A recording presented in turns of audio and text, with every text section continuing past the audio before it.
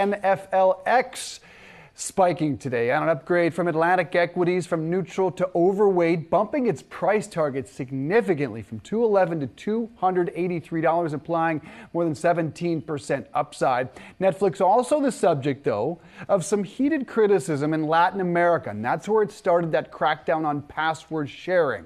According to reports, any long-term use outside the user's home location will log out the original account holder, who will then be prompted to pay an additional fee once they log back in. It's not entirely clear how this is going to roll out here, but bumpy so far in Latin America. More bad news on the horizon. A survey from reviews.org showed 25% of Americans plan to cut their Netflix subscription this year as a result of their price increases and inflation.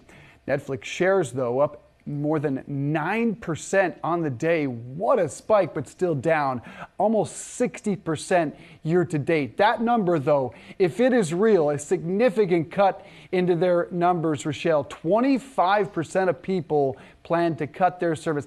I think this password sharing crackdown is going to be very bumpy in terms of how they police it, multiple family members using it in different locations.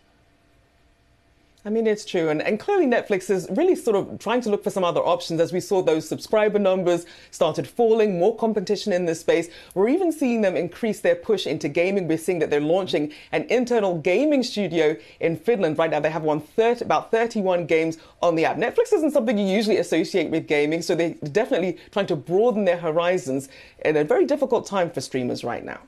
I don't know. It could make a lot of sense when you take a look at this bullish call here from the street. Cowen was out a couple of months ago saying that their new ad tier plan could potentially be a game changer here in order to attract those subscribers that maybe do plan to cut the cord because of higher prices. So if you're able to bring in new subscribers, maybe those who share an account and might be forced off here in a couple of months, it could be a strong play here for the company. Obviously, Netflix has been under pressure, so valuation call as well.